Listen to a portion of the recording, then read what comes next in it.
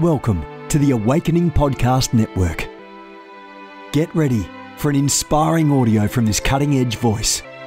You can find more podcasts at awakeningpodcasts.com.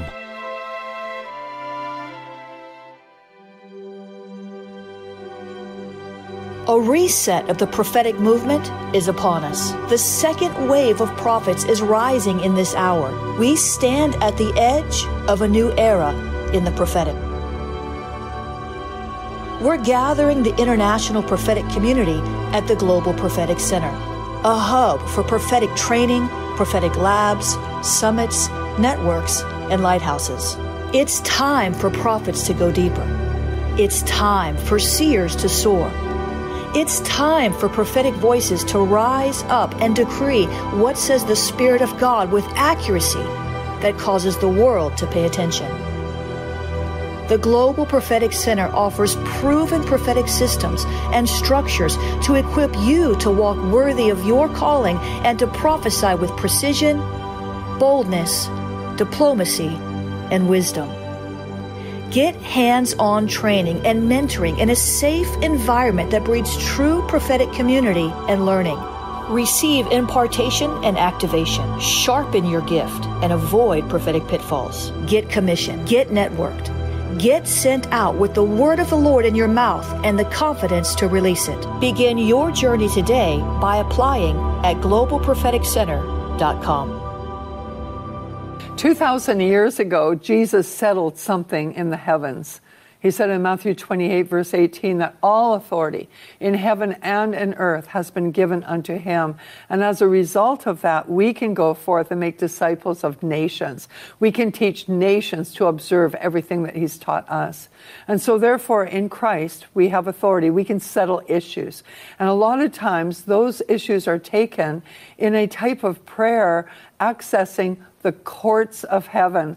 And today we have an expert in the field with us, Robert Henderson. And you have a brand new book out. This is your third, right? Yes, it is. This is your third. This is Receiving Healing from the Courts of Heaven. So in his previous books that you'll just want to go and find out more about them too. The first one was on the Courts of Heaven. Then the next one was Unlocking Destiny from the Courts. Unlocking Destiny from the Courts. This one is on healing. And you're doing one on financial release too. Yes. Right? So this is going to be an exciting series, but we just want to encourage our viewers to get training in this area because it'll change the way that you intercede, where you can execute the justice of God based on his promises by faith.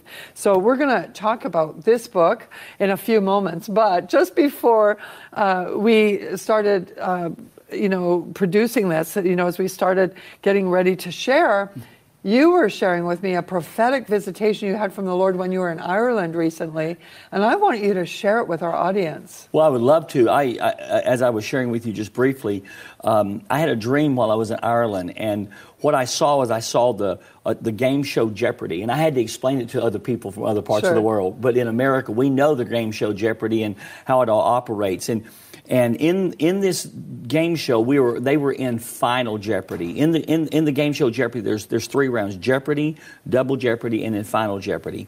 And whoever risks the most and gets the correct answer, they always usually win the game. Sure. And I saw that there was this. We were in Final Jeopardy, and whoever risked the most actually won the game, if you will. And what I really sensed and understood in the dream, just explaining it briefly, what I understood in the dream was that we were in a place of Final Jeopardy, and that the word crisis in our English language, it comes from the Latin language, and it means dangerous opportunity. I love that. And that literally God is moving us into a season of time. I believe we're in a season of time with the 70-year history of Israel and all this kind of thing, that we are in a season of time where that the decisions we make in this time will determine our future, will determine where we go. And that it is that God is presenting us with dangerous opportunities. In other words, that yes, there's danger associated with it, but I can't so let the danger persuade me, that I don't take hold of the opportunity. And I was reminded of the children of Israel when they came to the border of Canaan. And literally they said there's chariots, iron chariots, there's giants, there's walled cities, and they let the danger danger of the situation caused them to miss the opportunity that God was presenting them with. Because God had already told them that they would overcome and move in. That's right. So that's right. And they didn't get the answer right. That's exactly right. They didn't get the answer right. Right. And see, I believe that we're literally moving into a season of time now where that there are things we've waited on, but it's going to take a realm of faith. We're going to have to move in another dimension of faith that maybe we've been reluctant to in times gone by, or maybe we actually did, but it wasn't the right season. But because it's final jeopardy, because this is the season, this is the time, that when we take the step into it this time, just like Peter, he fished all night and caught nothing. But a few hours later, because the season had changed, he launched out into the deep and caught a catch. There you go. See, because it's all about the season that we're in. And I realized in the dream when I had it, that it was about the season that we were in, and that if we would do maybe even things we've done before and got no results for, that if we would do them now in this season, it would produce great results. But I cannot let the failure of the past season stop me from stepping into this realm of faith in this season. Wow. Powerful word. And I believe that is really speaking to some of you as individuals, and you're thinking, oh my gosh, did I ever need that word right now? Because that's exactly where I'm at. And so some of you are being invited by God to take some big risks. He's going to love you the same, whether you take them or not. That's not the issue. The issue is about fulfillment of the full destiny plan that God has for your life. So bring that to the Lord. And if the shoe fits, wear it. Right. Because this is not an opportunity that we're going to want to see slide by. Okay. Well, receiving healing from the courts of heaven. I'm so excited about this because many people are suffering with sickness and disease, and they don't get healed right away. The manifestation doesn't come, and sometimes years later, and they're wondering why. I thought I've done everything, but you've got keys in this book to help people like you. If you fit that description, this book is going to help you. But before we go into all the intricacies of the healing aspect, could you give us a review of our access to the courts of heaven and our operations there? Yes. Well, of course, I understand that the heavenly realm is legal. And let me just say this. A lot of people have heard me teach on the courts of heaven throughout the course of years now. But I tell them now, look, I'm not teaching you a method of praying. I'm teaching you how to enter a spiritual dimension. There you go. Sure. Because the courts of heaven is not a method. It's a spiritual dimension. And so we, by faith, step into that dimension. That's right. See, some people say, well, I don't have the gifts as necessary. And I say, you don't have to. No, you're a believer. So that's you have right. access. That's right. First of all, you have more gifts than you think you have. But secondly, whatever realm you function in prophetically, that is sufficient to step into this dimension. And so I encourage people to do this because this dimension called the court of heaven is a legal dimension. And the best way to explain it, I think, is out of 1 Peter 5, verse 8, where that Peter, as an apostle, said, be sober, be vigilant, for your adversary. And that is the Greek word antidikos, which means one who brings a lawsuit. It says that the devil is our legal opponent, that he is going about as a roaring lion, seeking whom he may devour. So the whole idea there is that the enemy cannot devour us except he has discovered a legal right to do it from. Right. And we step into the courts of heaven on one level, and we remove his legal rights because of what the blood is, because of what the blood says. Because of our covenant with Jesus. That's right. Yeah. We take our position in the spirit dimension. I tell people, I said, the blood of Jesus repositioned us in the spirit realm. And I've just become aware of this. Romans 5, verse 2, it says that we by faith, or it says that we have access by faith into the grace in which we stand. I mean, that's an amazing statement. Very powerful. Because it says we're standing in a spiritual place, but we still have to access it by faith. So we're not trying to get somewhere. We're simply trying to access where we already are. Right. And that's the spirit dimension. That's one of these dimensions is the court of heaven. Right. And we have bold confidence that we can access the throne of grace. Absolutely. So we can stand in that grace and go for it. So absolutely. I highly recommend getting his first book on the courts of heaven, and because it's so good. And even if some of it is repeated in this book a bit, just to give you reference to it, it's worth getting it in more and more. Every book has different different insights and revelation that's going to help them. And especially for intercessors, it's really good to know your position. Absolutely. So that you can intercede with the skill of this access, of knowing what your rights are, of knowing how to execute the justice of God. So share with us about the healing component of this and what God's been teaching you on this. Well, first of all, we began to move in healing really heavily like in 2000. Mm-hmm. I had a dream in I still remember, November of 1999, where God was strongly pressing me to step into this realm. And so in 2000, we began to move. Early 2000, we began to move in healing. We started seeing phenomenal things happen. But as great things were happening, suddenly my wife has a dream. And in the dream, the Lord tells her, she hears God's voice saying, tell Robert, if he does not pray for them correctly, they will die. And that just messed with me. I thought, what am I supposed to do with this? Yes, really. And I didn't know what to do with it. And so years just a little bit of weight on your shoulders. Yes, it does. And so years later, when the Court of Heaven teaching came, and I began to say, then I thought, that's what God was saying. That there's a legal dimension that literally, if I don't understand the legal realm, then I can be trying to get some people healed, that there's something legally resisting them from getting the full benefit of everything Jesus died for. And then I began to find it in the Scripture. For instance, in Luke chapter 13, this is the most prominent one. Luke 13. Jesus, it says, he sees the woman bent over. And when he sees her bent over, he says, woman, you are loosed. Yeah. Well, that is the Greek word apoluo, and it means to cancel a debt, to decree a divorce, or to dissolve a contract. That's so awesome. So Jesus legally set her free. And then it says he touched her, and she was made straight. But he had to deal with the legal issue, the legal contract that the enemy had to hold her in that sickness. He had to undo it so that the anointing could have the effect. And I began to realize, how many times have I prayed for people, and they would physically feel the anointing, but they would still be sick. Because there was something legal that was resisting the anointing from having the effect God has designed it to have. And so when we move the legal thing out of the way, all of a sudden the healings start coming. Oh, I love And I just saw it happen in Ireland. Unbelievable things started happening as we dealt with legal issues.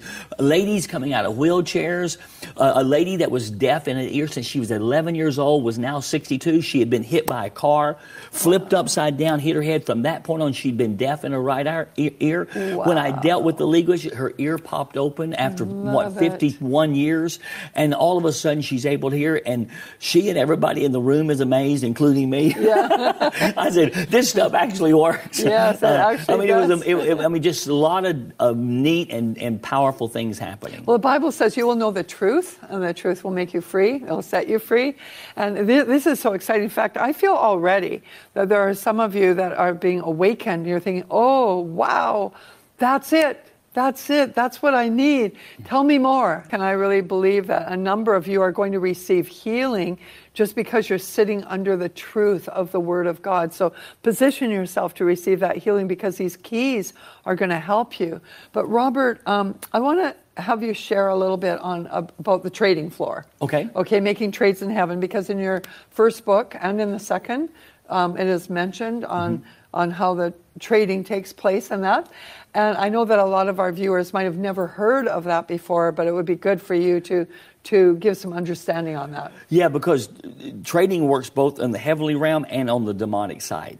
And so, for instance, in Ezekiel 28:14 through 16, when Lucifer, we know he was Lucifer before he was thrown out of heaven, the Bible says that iniquity was found in him. So he was created perfect. You're right, I mean, that's the Bible says God doesn't create anything that's not perfect. And so he was created perfect in all of his ways, but somehow or another iniquity was found in his heart. And the Bible says that he, through the abundance of his trading, there was violence found in him. And so you look at that, and when you read it, it sounds like that trading is bad. Okay, but what we have to understand is that if trading is bad, then the cross is bad. Right. Because when Jesus died on the cross, that was the greatest trade of all. See, because 2 Corinthians 5:21 says that he became sin for us that we might become the righteousness of God. It says in Isaiah 53:4, he bore our sicknesses, carried away our pains. Right. So he gave us health in the place of sickness and disease. But then also 2 Corinthians 8:9, It says that he became poor that we might become rich. So the cross was a trade. Sure. And so if trading is wrong, then everything Jesus did would be wrong. So trading is actually a heavenly activity. When it says that Satan, or Lucifer at that time, through the abundance of trading was filled with violence, it's because he traded with the wrong heart. Okay, so it wasn't that trading was wrong. It was going on in heaven along. That's trading. Right. It is a heavenly activity. But he didn't watch his heart as he was trading, and through the abundance of that, iniquity. That's right. That's right. And of course, Isaiah 61, this is what I love. It says, we all know this. He gives us beauty for ashes, the oil of joy for mourning, the garment of praise for the spirit of heaviness. So all of that, a trade, obviously. And then it says that we might become the trees of righteousness, the planting of the Lord. So through trading, we actually are transformed. And I thought, well, what do I do? So often whenever I feel so weak, so powerless, so much of a failure, that we deal with our own stuff, then I come before the Lord and I pour all of that out and I receive His abundance of grace. So good. See, what I've just done, I just made a trade. That's easy, isn't it? Yes, I just made a trade Lord, in the I'm Spirit. feeling weak today. I give you my weakness and I receive your strength. Yes, because it's a spiritual reality. So I'm saying all that to say trading is a heavenly activity. So Satan traded, but he traded with an impure heart. That caused him, according to Ezekiel, to get thrown out of heaven. Okay, he understands the principle of trading. So when he comes, this is so powerful. So we already established that the cross was the greatest trade. Okay, but what happened? In the garden, Satan comes to Adam and Eve, and he offers them something. And he gets them to take what he's offering, which is sin. And the moment they take that, it gives him the right to take something from them. And they lost creation through a trade. Wow. See, they lost creation. This is so clear, isn't it? Absolutely. So clear. They lost creation through a trade, but Jesus gained it back through another trade. So it's been gained back now, but they lost it. So that is the way Satan works. So here's what he does in regards to what we're talking about. Maybe in our bloodline, maybe in our own life, people make trades with Satan either knowingly or unknowingly. In fact, anytime we're tempted, it's him trying to get us on his trading floor. Mm-hmm. And so when we give in, we run the risk of losing something precious to us because we've just made a trade. It gives him the right to take something from us. And for some people, it's been health issues or something of that nature. Now, I'm not saying everybody that's sick, there's sin in their life. That's not what I'm saying. Sure. But sometimes we see that is the case from Scripture, and especially as it relates to us or our bloodline. You want to get it checked out anyways, Absolutely. Right? I mean, we wouldn't want to be so proud to think, well, I would never have sin, so I'm not even going to go there. I mean, if I have anything at all, in fact, just recently, I was struggling with some health issues, and I went before the Lord and I said, I need to know what's going on. Is there anything in me? Mm-hmm. And He said, there was trauma. There was trauma in your emotions a number of years ago, actually, it was. And He showed me the situation. And He said, at that time, I let fear in, I let stress in, and I just kept going, but I didn't look after that. Mm-hmm. And so he had me go back. So it was like, it's true, like what you're saying. And it can be subtle. You might not even realize it at the time. You just have to keep surviving. So you go forward. But there can be those things that get in there, and they can be easily reconciled back. You're saying that, and it reminds me, years ago, this principle was out in operation, and I didn't realize it. There was this lady, a Baptist lady, that knew nothing about the things we're talking about. And but she came, and she had been impacted by the ministry. She had fibromyalgia. So she came to me, and she said, would you pray for me? So I began to pray for her. The moment I began to pray for her, the pain intensified to the point that she was screaming in pain. And I stopped, and I said, what's happening? And she told me the pain's increasing. I said, then that tells me this is not just a disease, this is demonic. I said, because it's fighting the anointing. Sure. And I said, when did this happen to you? And she said, several years ago, she said, my son-in-law was murdered, was viciously murdered. Wow. And the doctor told me that because of the stress I was under at that time, fibromyalgia had developed. And I looked at her and I said, well, that's not completely true. I said, the stress you were under actually allowed the enemy to take advantage of you. What you're dealing with is a demonic thing here as a result of the stress you were under, that somehow or another, there was a trade made, there was a legality it was done. So anyway, what I did was I told her, she was a Baptist, and so I was trying to help her. I said, look, I'm about to rebuke this thing, and I may get loud because that's kind of me. I said, I may get loud. And I said, I'm not angry at you. I'm just going to deal with this thing. So I took authority over that. Literally, the power of God hit her, picked her up off her feet, and threw her backwards. And when she got up, she was running around the room completely healed of fibromyalgia because of the stress and the trauma issues. It was the root of that. Was back to that. I mean, because stress and anxiety, fear, it's sin. Yes. Anything that's not of faith is That's sin. good. So there could be lots of landing strips there. Absolutely. But the good news is, we can trade it. That's right. That's right. We come, and I think what we do is we come and we say, Lord, I'm just bringing this to, I'm bringing that stress, I'm bringing that trauma, I'm bringing this place of weakness that I'm in. Because he's very clear. He says, in our weakness, he's made strong. Right. So there's a trade that's made there. So I bring him I don't have to be, he's not going to reject me because of my weakness. He welcomes my weakness. Sure. And I can just come and lay that and say, now, Lord, I'm asking for your strength. I'm just making a trade with you. I gladly give you my weakness. That's right. Absolutely. I joyfully give you my weakness. Yeah, Paul said, I boast in my weakness. Right. I mean, it's an amazing thing. Because in that weakness, his strength is made perfect. Absolutely. The trading floor, that's awesome. Okay, so let's go back specifically to the subject of healing now. And we already covered a little bit about when people have long-term illnesses and they're not getting a manifestation of healing from the anointing, then that's a really good clue is to look further to see if there's any legal issues. Can you give us some more testimony of some more scripture references to build our faith on that? Oh, absolutely. See, we talked about the woman that was in that condition that was bent over for 18 years. But then we see the man let down through the roof. Right. And when the people tore the roof off, they let the man down. When Jesus saw their faith, he said, man, your sins are forgiven you. Well, he didn't come to get his sins forgiven. He came to get his body healed. Right. He was paralyzed. But Jesus addressed that. That's right. First. Jesus knew what he was doing. He knew that the man was in the condition because of the activity of sin in his life. So when he said, your sins are forgiven you, well, forgiveness is a legal thing. Forgiveness is being freed from a debt. It's being let go from an obligation we can't pay. So he forgave him of his sins, and then he said, of course, they wondered, which I heard someone say one time. They said, you know, who does this man think he is, that he has the right to forgive sins? Only God can forgive sins. I heard someone say one time, I thought it was so powerful. He said 2,000 years ago, it says they had no problem believing Jesus could heal. They questioned whether he could forgive. Yeah. He said today we don't question whether he can forgive. We wonder whether he can heal. Wow. It's just been completely reversed. Wow. But so they said, well, who does he think he is? Well, to prove who he was, he said, I say to you, take up your bed and walk. He said, your sins are forgiven. That's right. Because he released him from the legal issue by forgiving him sin, so that when he proclaimed healing, he was able to receive it because the legal issue had been removed from him. Beautiful. And then, of course, in John 5:14, there's another scripture where that Jesus goes to the man at the pool of Bethesda, and he says, do you want to be made well? Well, this guy's been in this condition for 38 years. He's pushing in for 38 years. Yes, 38 years.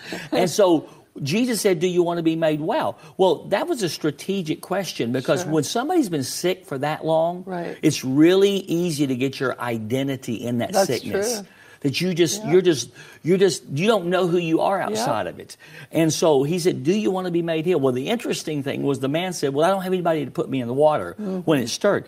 And I often say he was answering a question Jesus wasn't asking. Right. But Jesus basically said, take up your bed and walk. Well, after he's healed in John 5:14, he finds him in the temple. And I thought that's so significant. Sin no more. Yes, he says, sin no more, lest a worse thing come on you. So, in other words, he's saying the reason you are in that condition is because of some sin. Don't go back to that thing because it's going to give the enemy a legal right to visit you with something worse. And I don't know what could be worse than 38. Jesus gave him the trading. That's right. You know, he traded, and then he said, now, this is your key. And that's your key right now, too, is that we want to watch over our soul with all diligence because from our soul comes the issues of life, the choices that we make. And so often sin can be subtle. We don't have to get all sin conscious and be looking for everything wrong. But if you're seeing the fruit, Jesus said, if there's a bad fruit, there's a bad root somewhere. So we simply, without condemnation or anything like that, we go and ask the Lord, what is the root of this? Is there something that is causing this? And then we can go with absolute authority to the courts of heaven, where Jesus settled the issue and traded off. The blood's already your verdict. Your forgiveness is already your verdict, and then that trade can be made. I know that many of you are getting healings right now. I want to encourage you to get this book. Just go on Amazon right now and get it, or you can go to Robert Henderson's website, and that's on your screen right now, and get it there, as well as other teachings he has that you would be so amazed at. I would really want to encourage you to go. But Receiving Healing from the Courts of Heaven by Robert Henderson, we really encourage you to get that. Thank you so much for joining us on today's program. I just want to encourage you to go to patriciaking.com for some more information on the ministry, and there's so much available to you there, our events and our resource and partnership. It's a place where you will want to peruse that site. But also, I want you to remember this, that God loves you with an everlasting love. He loves you into healing. He loves you into deliverance. He loves you into freedom. So go and tell the world about that love, because there's people waiting right now for you to let them know. We'll see you next time. You have gifts. God expects you to use them. If you need training to school your gift, log on to schoolofthespirit.tv. You'll find training in spiritual warfare, prophetic ministry, prayer, seers ministry, writing, and so much more. Go to schoolofthespirit.tv today. You want to go deeper? Get equipped to overcome and walk in God's purpose for your life at Awakening House of Prayer's online campus. You'll experience an online family, preaching, teaching, and prophetic impartation for victorious living. We have over 1,000 members online, hungry for what God is saying and doing in the earth. Visit ahop.online today and join our family.